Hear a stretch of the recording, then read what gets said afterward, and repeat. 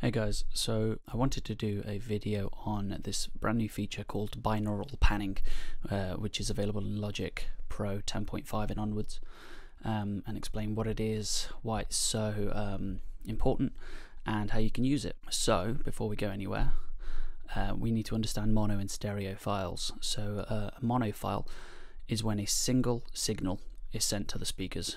So in the picture above, the blue, you can see that there is only one signal being sent through, whereas the picture below in pink or purple is made up of two separate signals. The top one will go to the left channel and the bottom one will go to the right channel. And our music, most of our music is mixed to stereo. That's because we have two ears, we listen to music on headphones, so two speakers. Hi-Fis have got two speakers. Films are mixed in 5.1 or 7.1, where you have speakers all the way around you, but most music is mixed to stereo. However, it also has to work in mono when it's played back through just one speaker, such as when it's played back through a Bluetooth speaker or out of your phone.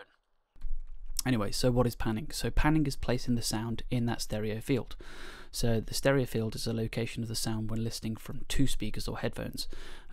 So the stereo field ranges from hard left, which is all the way to the left, center, where both the signal is coming out of the left and the right speaker at the same volume, and then hard right, which is the sound is only coming out of the right hand side. So traditional panning is using a pot to split the signal and send a proportion of it to the left and to the right channel.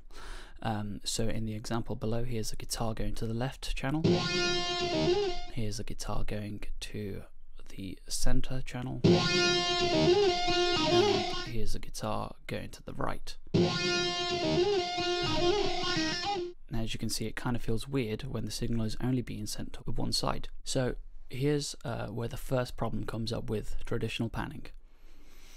Where is the sound coming from? So the way our brain works out the location of a sound is through the timing difference it takes between it arriving from the left ear and the sound arriving to the right ear. So in this example below, we've got a drum kit, and the drum kit is located far away and on the left hand side. Well, because it's on the left hand side, it's going to hit our left ear milliseconds before it hits our right ear. And our brain decodes that, it examines the timing difference, and then it tells us, even with our eyes closed, we know that that drum kit is located on the left hand side because of that timing difference. Now, the first problem with traditional panning is that the panning pot changes the amount of the signal going to the left and to the right channel, but not its timing. And what I mean by that is it changes the volume of the signal. So the traditional panning pot will send a different proportion of the signal to the left or to the right. It won't amend its timing. So that doesn't fix one of the issues that we have, which is how our brain decodes sound and its location. The second problem that we have is to change the volume, we need to use a volume fader.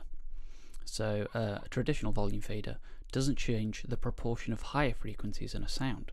And what I mean by that is, here's an example of a drum kit with a low volume, and here's an example of a drum kit with a high volume. Now, in real life, the further a sound is away from you, the less higher frequencies it will have. And a traditional volume doesn't affect the balance of the frequencies, it just changes the whole volume of all of the frequencies together. So this is another issue which you have with using a volume fader. All it does is turn up and down the volume, it doesn't position it further away, so there's no distance. So as an instrument goes further away, it becomes quieter and it has fewer higher frequencies. Another thing that we're going to look at is the location of an instrument. Is it in front of you or is it behind you? How can you tell? Well,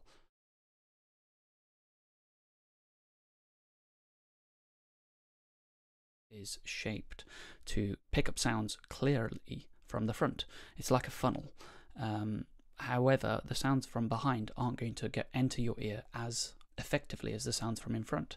So in a real life scenario, you would be able to tell if a sound is in front of you. However, with traditional panning, you can only place it left or right, and with the volume, you can only position it loud or quiet. So that's the third problem. To make a sound appear to be behind us, we would have to use an equalizer to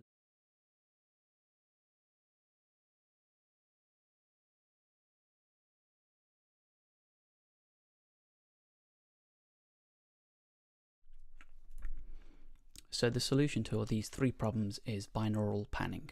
Instead of having a regular pan pot that you turn from left to right, you have this like a radar. And the green dot is precisely where the sound will sound like it's coming from. But you can position it far away in the distance, really up close and in front of you, really far away behind you to the left, behind you to the right, all the way to the right. So there's a lot more solutions. So it's really simple. All you have to do is go to the traditional panning pot on your channel strip, right click on it or control click, and select from stereo pan to binaural pan. And here's what it will do. It will affect the volume.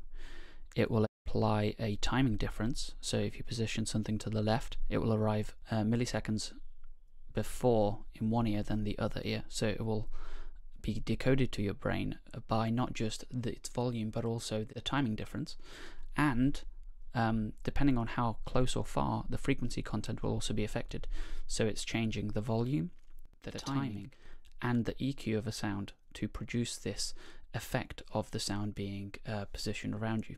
So what I'm now going to do is I'm going to show you an example of a simple track in regular panning, and then I'm going to do the binaural panning afterwards.